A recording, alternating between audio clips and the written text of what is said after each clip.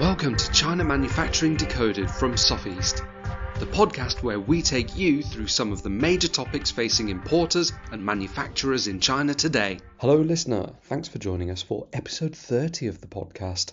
I'm Adrian from Sofeast and I'm going to be joined by our CEO Renaud and Adrian, and today we're discussing everything about quality control plans.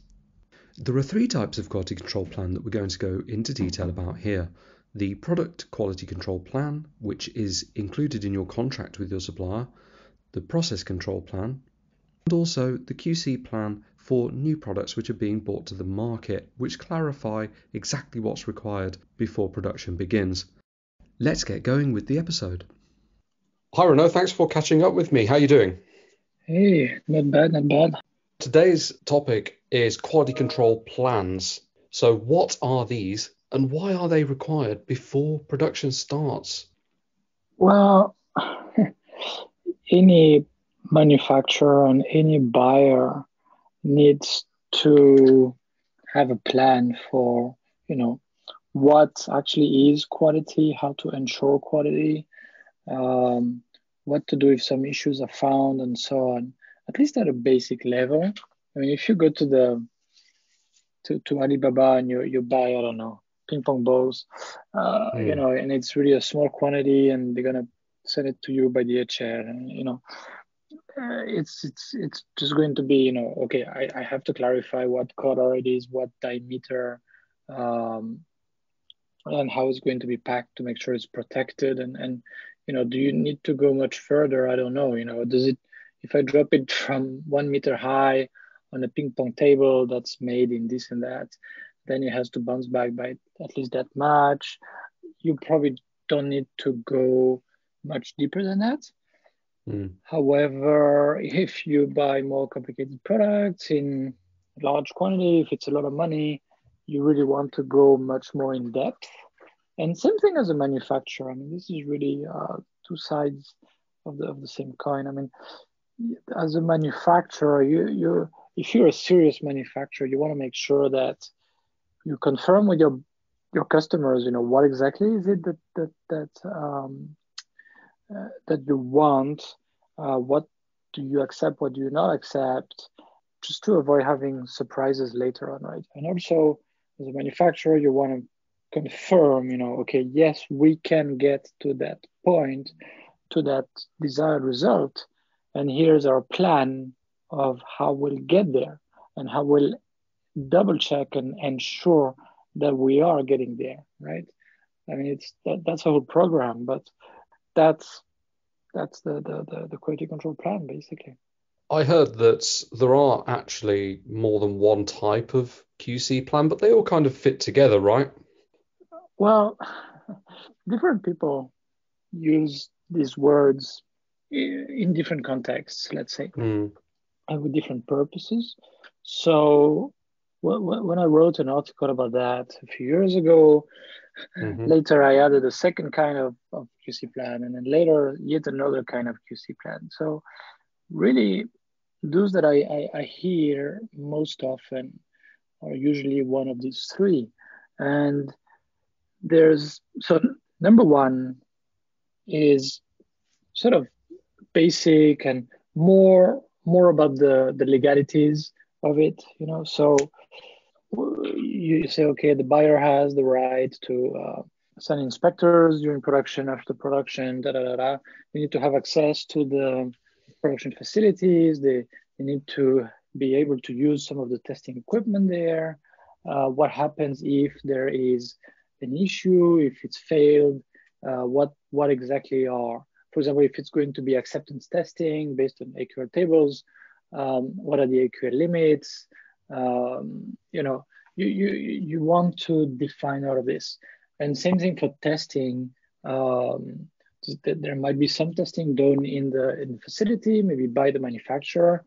Maybe the manufacturer has to send some samples for outside testing, maybe in a nominated lab, or maybe a lab that's pre-approved by the buyer, and they pay for it, and the results are shared with the customer, or maybe the customer themselves will maybe during inspection, maybe during production, will ask their representative to pick some samples and send them to lab for testing. And again, what exactly is required? Maybe it's straightforward compliance testing. Hey, this is going to be Prop 65 and REACH, and and you have to comply with these. I mean, period, right? Or it might be a bit more elaborate, but again, who's going to pay for the testing? What kind of testing? Where? And what happens if it fails? Right? So, and what about pre-production versus production?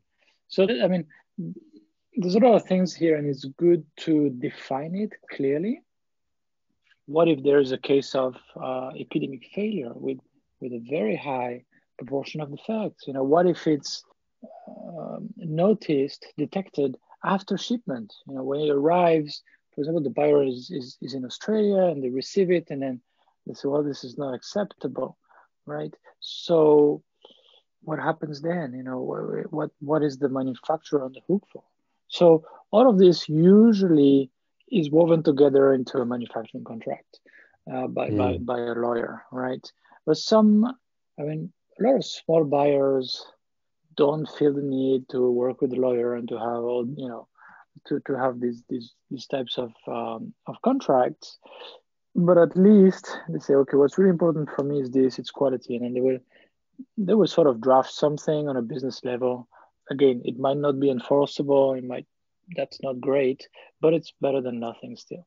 And then once you have that, you improve it over time. And then when you really want to get serious, you have maybe a big purchase. Then you work with a lawyer, and they can work on the basis of that information, right? So number one is really sort of what you would expect in a legal agreement. The buyer is authorized to do this, and here's the plan, and here's who will pay for that, and here's what happens if there are issues. The second one is actually what they call a core tool of IATF 16949, which is the equivalent of ISO 9001 for the automotive industry, especially for North America. Also, most European car makers you use it. So usually people just call it control plan. Actually, it's a process control plan, and it's all about quality. It's all about how to ensure quality through process controls. So it's just sort of a standard template.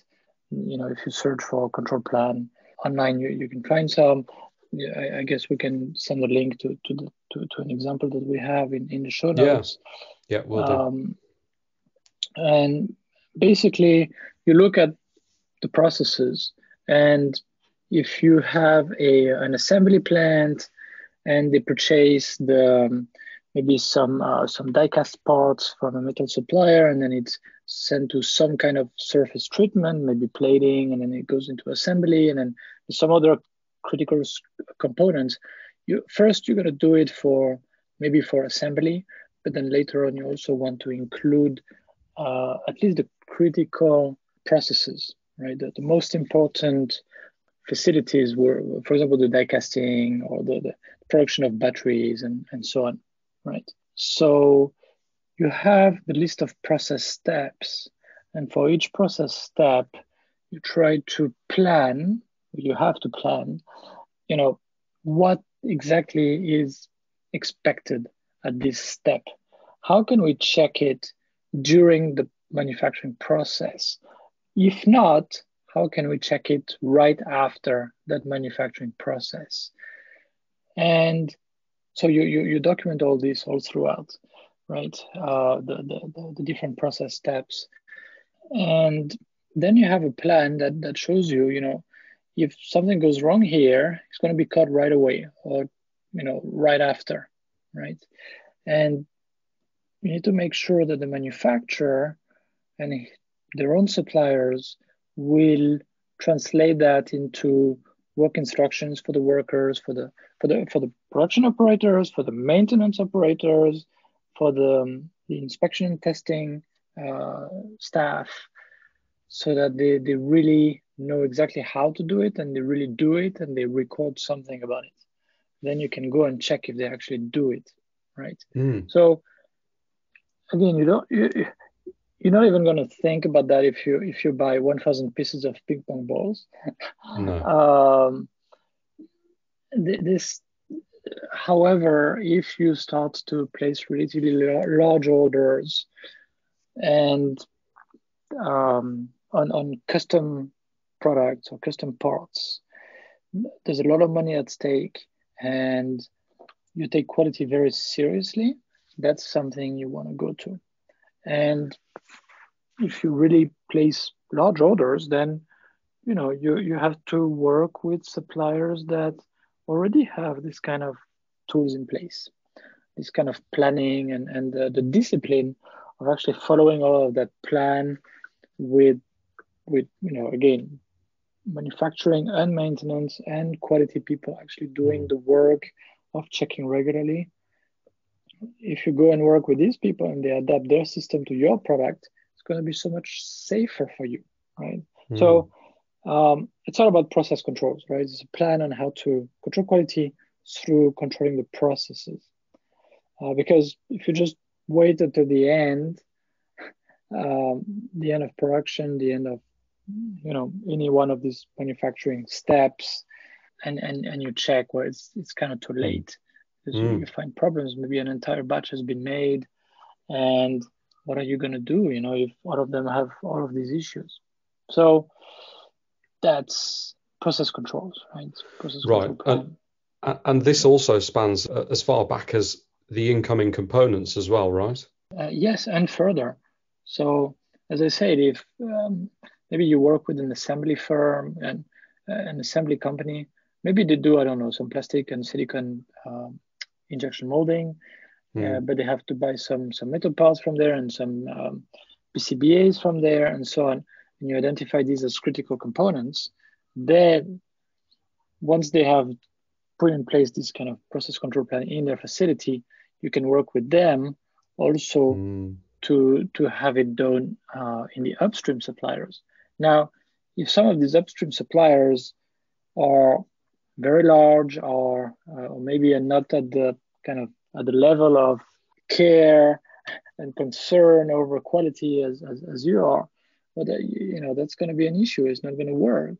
So if you really want it all throughout, and you want to have a view of how quality is safeguarded all throughout your supply chain, well, you have to negotiate this from the start.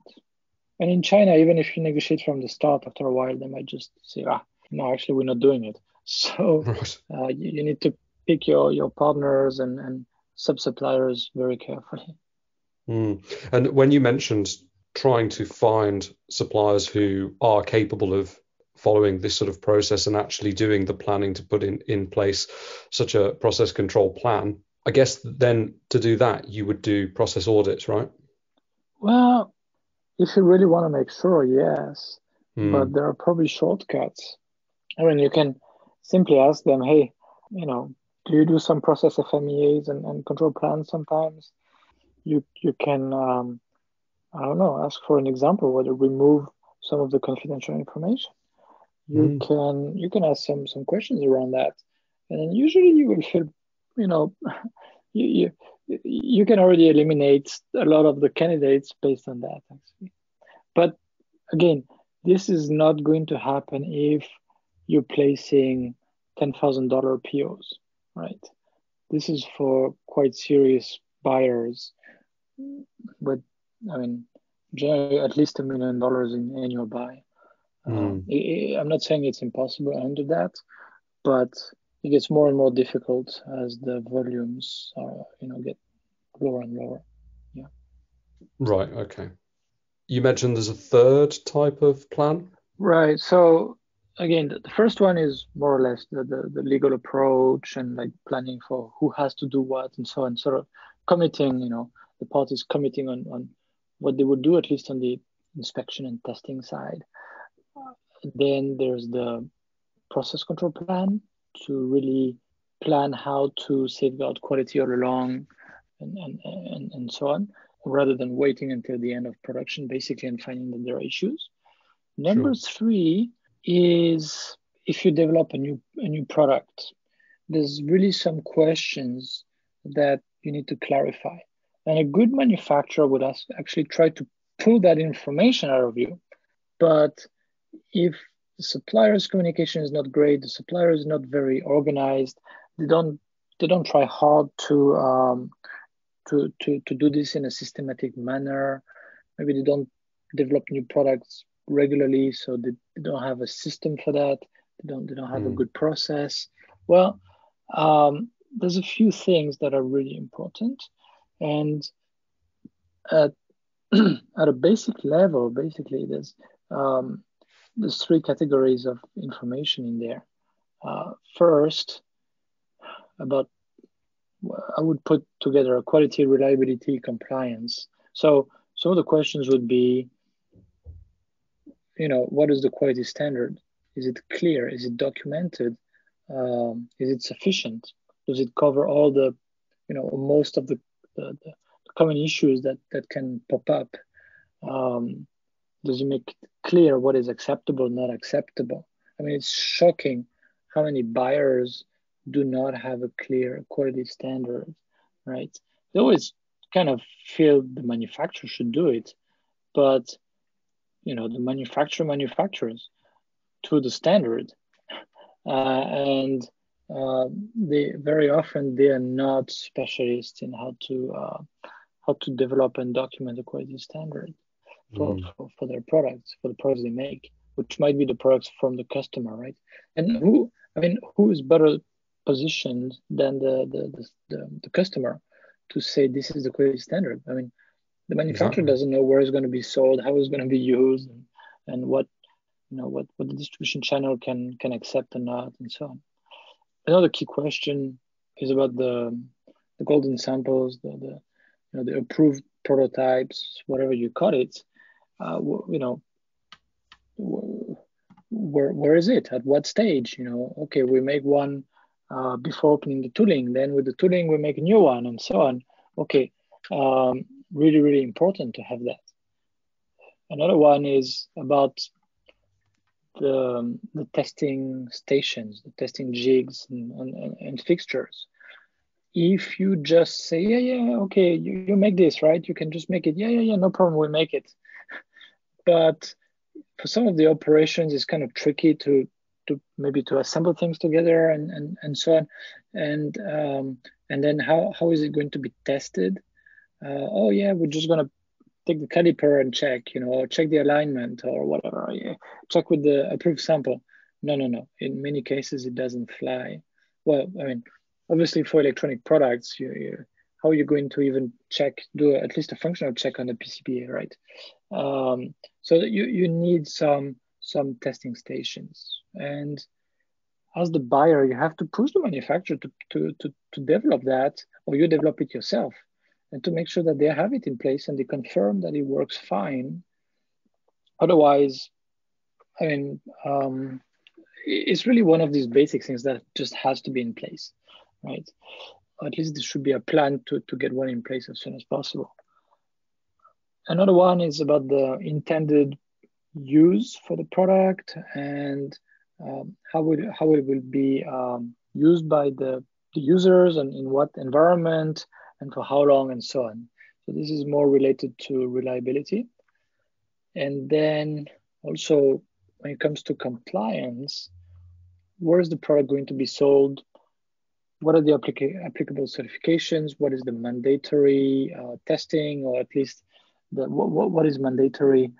It might not be through testing, but at least what does the buyer have to ensure, right? All of this together is really about the sort of the requirements, if you want. Then you look at the manufacturing, and I usually cut it into 2. You have the manufacturing of the components, and then you have the assembly. So the manufacturing of the components, again, which are the critical components? Do you have access to the bill of material or a part of it? And how to check that? That's usually an interesting question.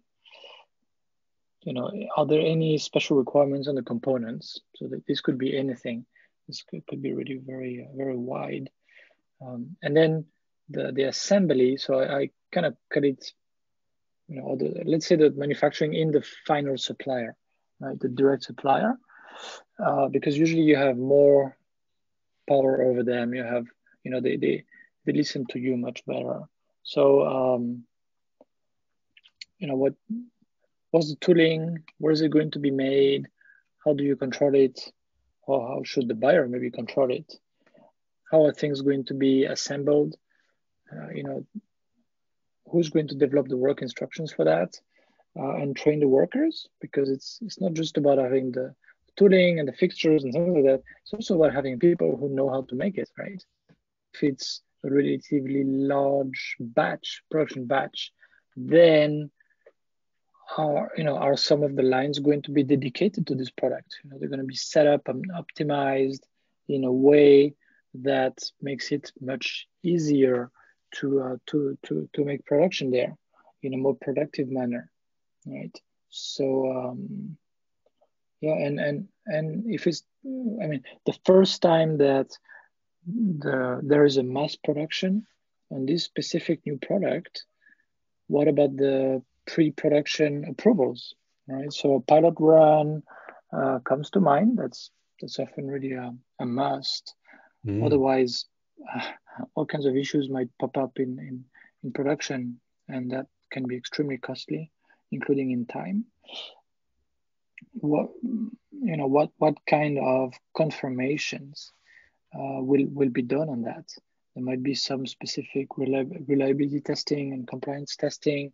There might be other things, but it's really important to think about it. So this is sort of forcing the buyer and the manufacturer to think through their basically the new product introduction process without really going deep into that. But it forces them to at least at a relatively superficial level to go through that, right?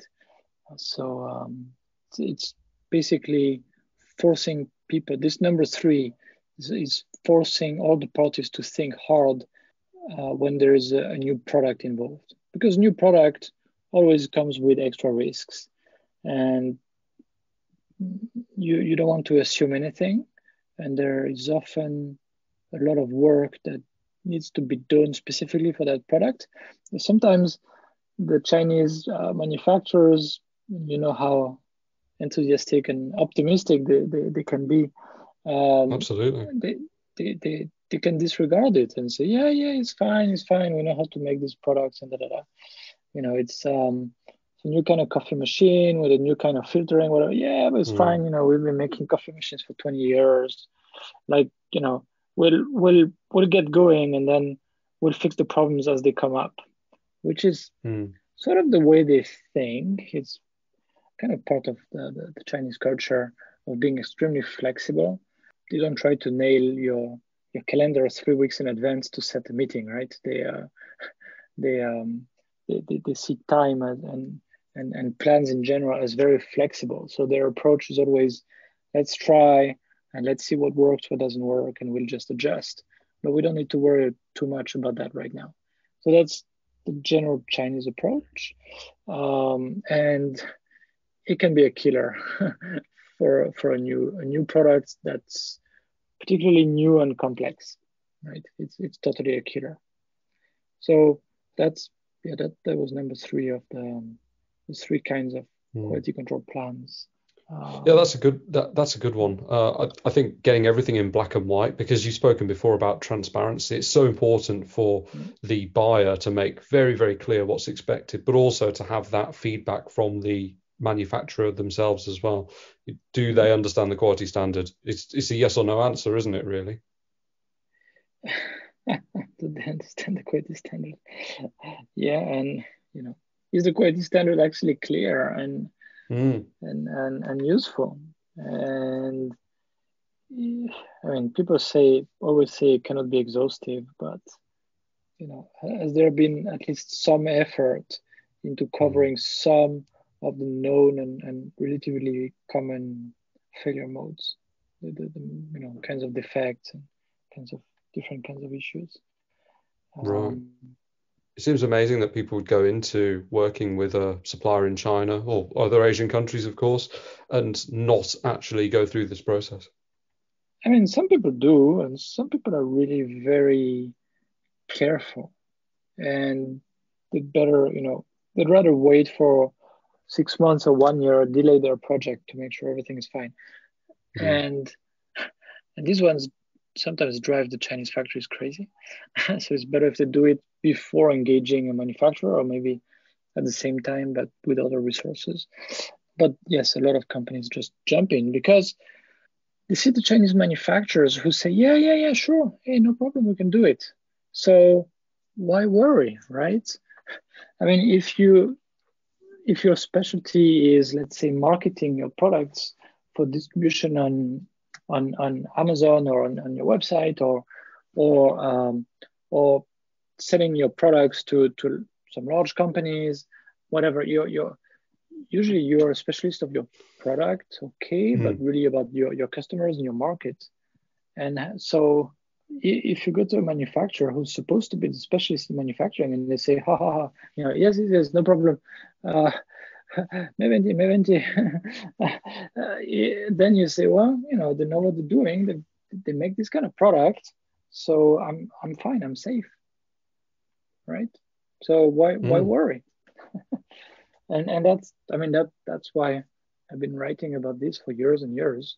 Be careful, Exactly. actually, as the buyer, this is your job. You have to define what the requirements are, what the next steps are, and so on. You can't just rely on the manufacturer, because the manufacturer's job in China is not to make sure that you have, defined the quality standard and everything. They're not going to do it for you. It's not in their interest. I mean, the way they see it is, if I define it in a specific manner, then they can nail me.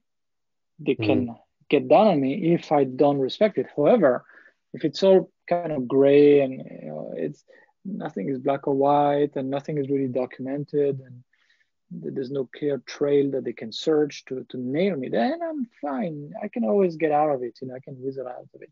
So as the buyer, really, this is not your interest. Okay. And at the top of the episode, you mentioned that when buying maybe simpler products, so your example were ping pong balls, the way that you would behave when looking at the final QC planning for such a product is maybe different for more involved products. So, I mean, the three sort of QC plans that you've mentioned, the second one, the process control plan, this you've mentioned is perhaps more relevant for very large orders, large buyers. But are all three, I mean, are they appropriate for every type of product and buyer in general, other than the order size, or are there other factors at play? I would say number one is appropriate for all kinds of buyers, because they all get into a transaction, and they should all clarify some terms around quality. Okay.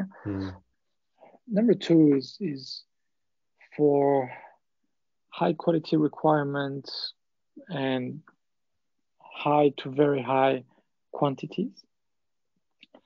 So if you buy cheap promotional products, even if you buy for $10 million of it, you forget it, because this is sort of a one shot sort of purchase, I guess, and it's very cheap products, and if you have 5% of defectives, as long as you get a great price, does it really matter, right? And as long as they're on time.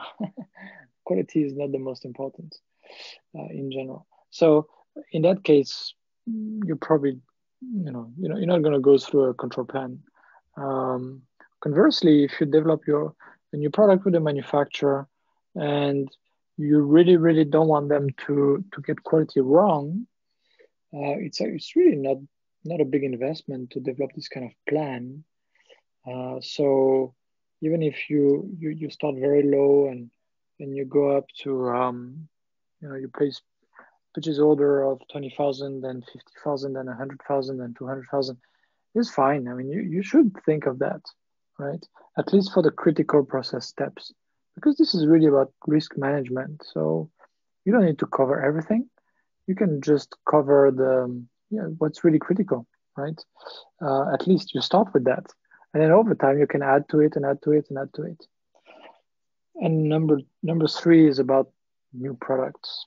If you just pick an existing product and you're okay with it, and again, quality is not that important, then this is not the most important thing that you want to get right. Having said that, again, if you don't even have a quality standard, uh, this is really not good. I mean, you're asking for trouble. So if you place a PO for $2,000, it might not be worth it, but at least you want an approved sample and a few key points, and that might be okay. If you place a PO for $200,000, you absolutely have to have a clear quality standard about what is expected and how to check it, and what the most common kinds of defects would be and how they would be categorized. Yeah. Okay. And just to wrap up, you did mention buyers of products which aren't new, so maybe off-the-shelf products which they're just going to have rebranded, something like that. I don't know. Right. Yeah, private labeling of existing products. Yeah. So how about these guys? What would they be focusing on? The first one that I mentioned about the important terms. Yeah. And basically they are the distributor, right? So they should really try to define the quality standard and the basic terms around what happens with inspection and testing and what is required of the manufacturer, what the customer has the right to do, and what happens when some issues pop up.